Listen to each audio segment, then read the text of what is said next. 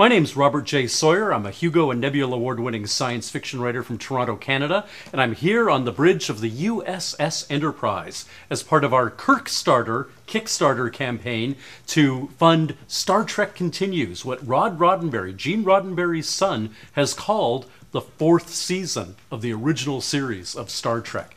Please give generously to help us keep building these wonderful sets. The incredible attention to detail that all the craftspeople and actors have brought to this production is unbelievable. As a lifelong Star Trek fan myself, I feel like I've been transported back 50 years to the actual sets at Desilu. This has been one of the greatest experiences of my life, and we'll continue making these wonderful episodes for you as long as we can continue to have your support. Please give long and prosper.